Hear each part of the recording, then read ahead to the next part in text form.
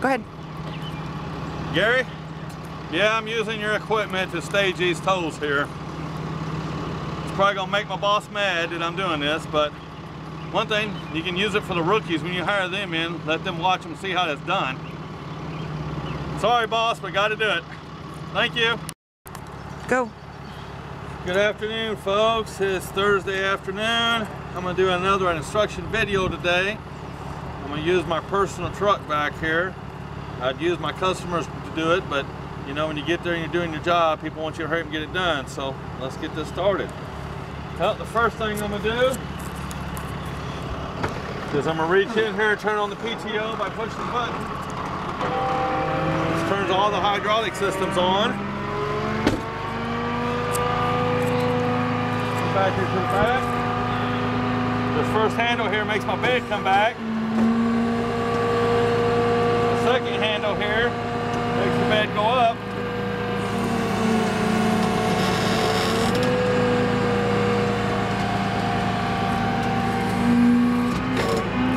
I'll run the bed all the way back to where it stops. Bring it forward just a little bit. And there we go. I'm gonna come up here. I'm gonna release the PTO drum brake. Whatever you guys call it, everybody calls it something different. That way I can pull the cable out.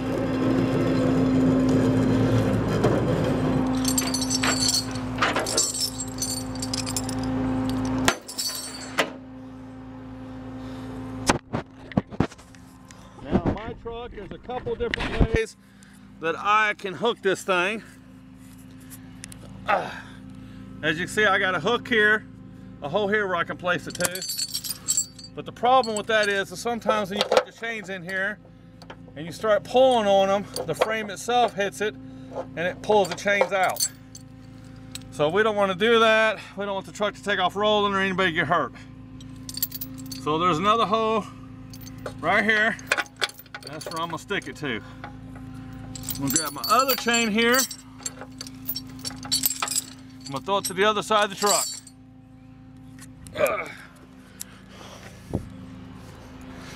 Hooking up these trucks, there's a little bit more work that comes into doing it.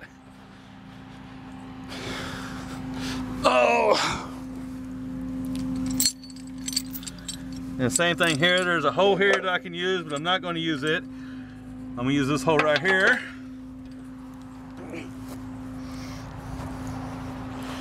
And we're going to come back around here.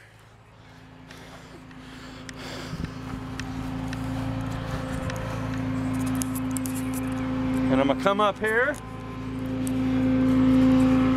I'm going to push it, bring this in, push it in, so that way my PTO and the gearbox will work. Push this down, makes my winch work.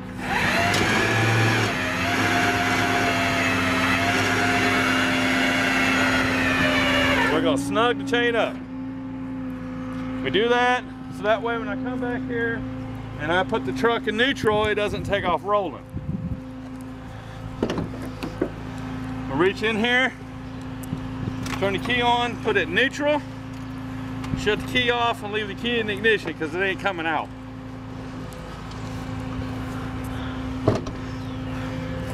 Always remember to take your gloves off when you get into these cars because you don't want to get them dirty. And we're going to winch the truck up.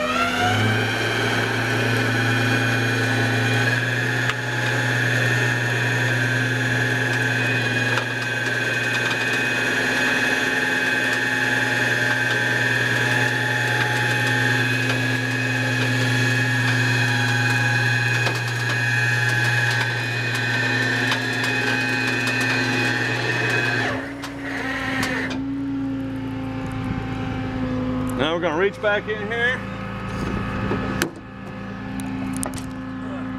We're going to put it back in park. And we're going to pull the key out.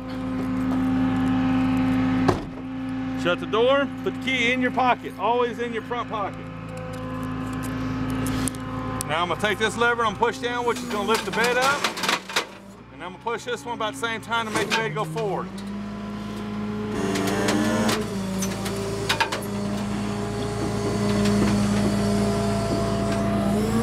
Want to get the weight of the truck up and over the wheel wells, the bed's still at an angle. Do that for a couple reasons. Now I'm gonna grab my safety chain and hook, whatever you want to call it.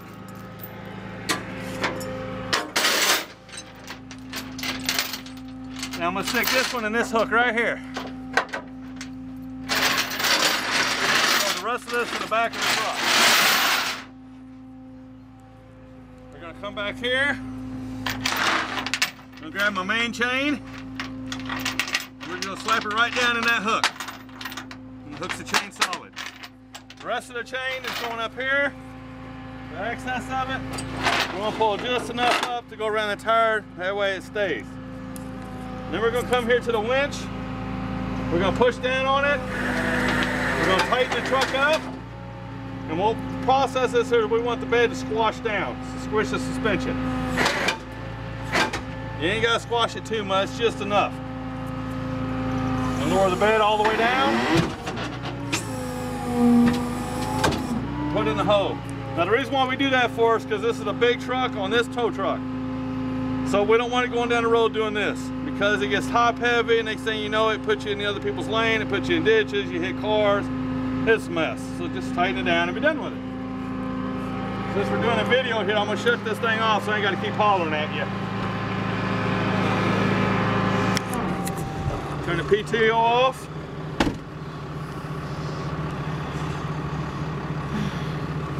I'm gonna start throwing my strap. Two I'm gonna throw down there. One across, and this one here.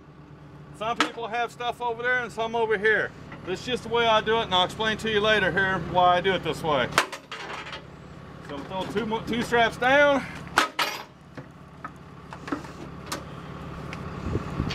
Throw another strap across.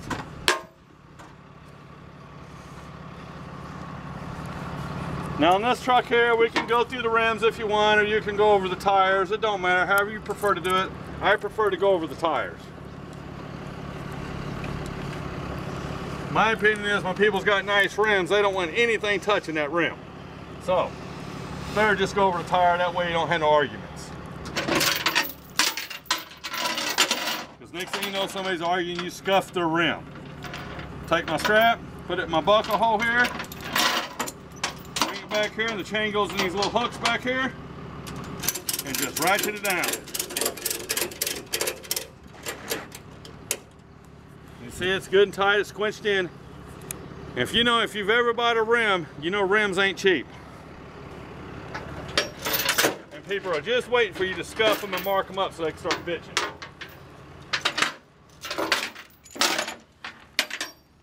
Pull that one over, that over. Basically, I'm gonna repeat this process 3 more times.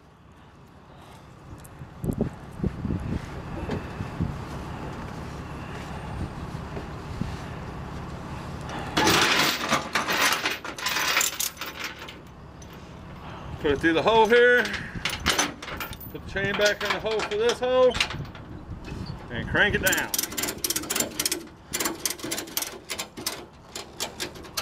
You see it squishing the tires? You know that's tight.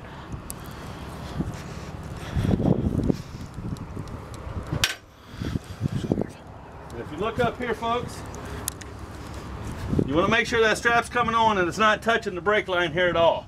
This is your brake line. Don't want to be touching that at all.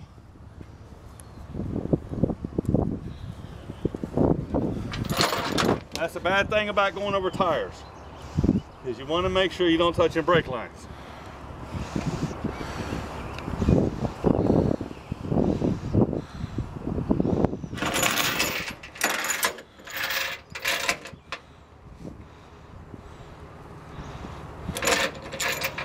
Strap in there.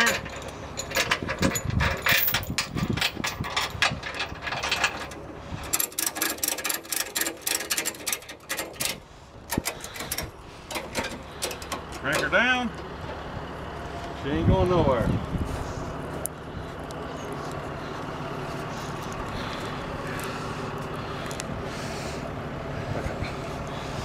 All right, one more time. I know it's kind of knotting in here, just doing the same thing over and over, but repetition, repetition makes everything right.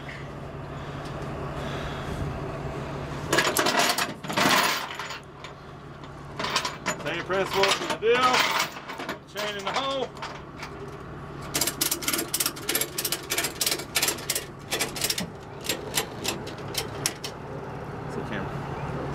Ready?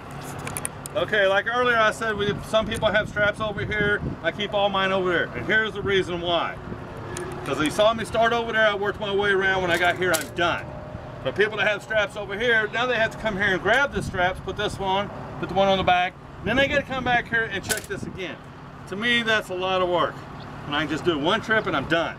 I'm going to go walk back around here. That one's tight.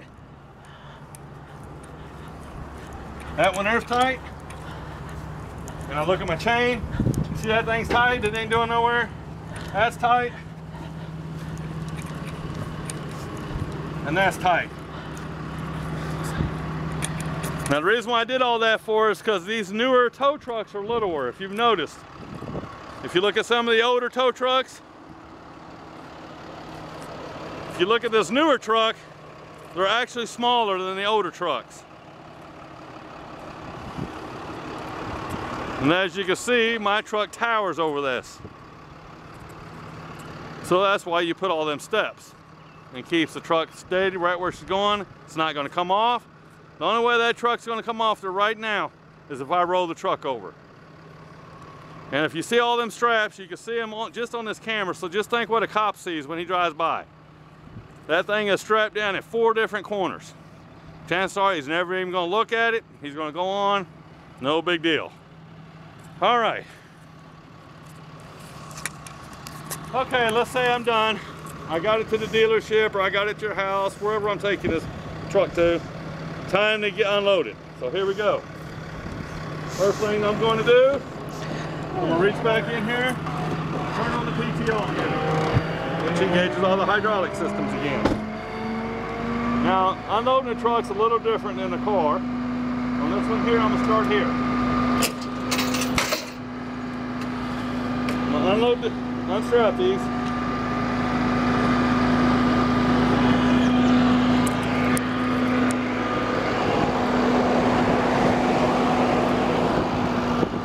Come over here and unstrap this one. Just throw it all across the truck. Throw this one across the truck. Same principle here. Unstrap it. Try not to hit the camera person with the strap. Come over here. Lay that down. Strap this one.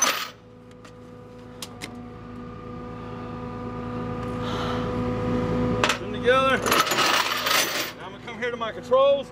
I'm going to scoot the bed back just a little bit. And I'm going to raise the bed up a little bit.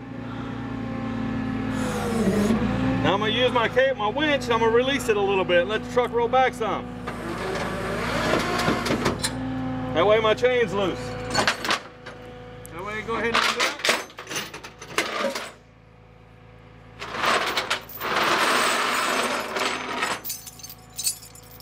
Take my chain up here, drop it off, there it goes.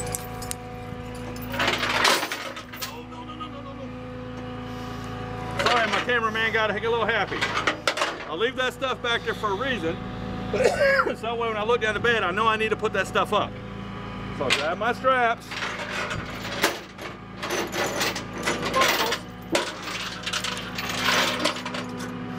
I've already thrown them 2 across. Put them in there.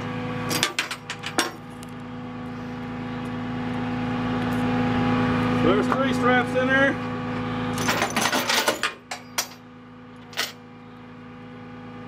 There's 4. Couple buckles in here. 2, 3, 4. I do that for a couple reasons. I do a lot of counting because when I get to my next job, I want to know I got my stuff here so I can do my next job. Nothing worse, you get there and you left your cables and left your chains somewhere else. Now you're trying to figure out how to load a car properly. So now I'm going to come back here. Bring the truck all the way back.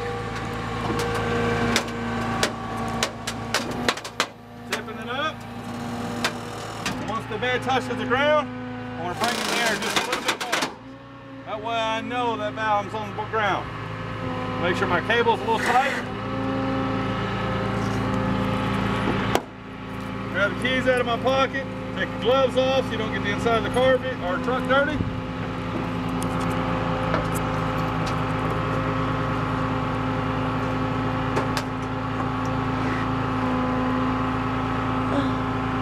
Put it in neutral. Turn the key off. Reach in here, grab the dim, pull it up, let the truck come off.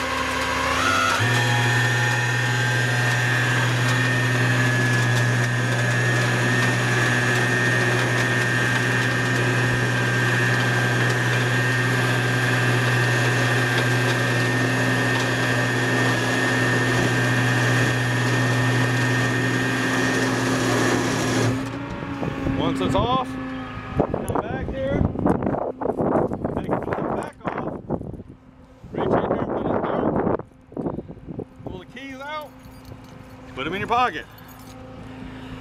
You gotta come back up here and release the cable. That way you can unhook the hooker.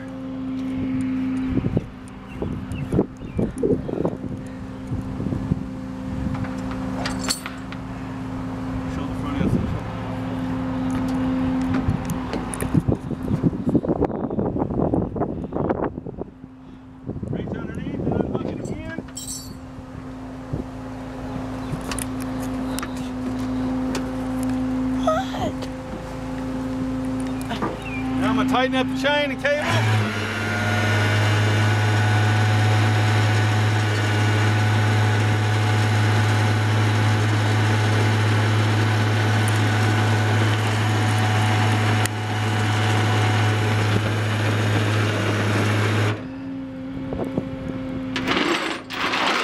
I've had a couple people ask me why do I always keep the chain in the same spot. A couple different reasons. To my next job, when I get out of my truck, it's right here on the passenger side where I like to work, driver's side where I like to work from. Back it up a little bit. As you can see, I leave it a little loose. And the other reason why I do this for is because a lot of people, you'll see they'll have chains and stuff just flying around in the back of the truck. I don't want the cops looking at me. So if you're going down the road, your chains are doing this all over the bed of your truck, that catches everybody's eyes, catches cops' eyes. Next thing you know, you're getting pulled over. If you ever got pulled over with a commercial vehicle, you know you're getting a ticket and you just lost your paycheck, if not more. So we want to make sure everything is nice and secured on the back of your truck. Plus, you don't want nobody calling your boss talking about something flew off the truck and hit them. And we just bring the bed back up, put it back in its place where it belongs.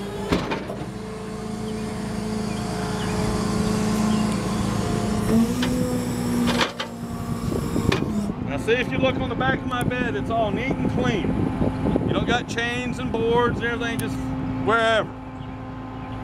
You want your truck to look nice? That's it. I know my boss is going to be mad at me because I'm using his equipment to stage these things, but sorry, Gary, had to be done. Plus, you can probably use this here for the rookies and try to teach him something. Thank you, folks, for watching my channel. Like and subscribe. I need all the help I can get. Thank you.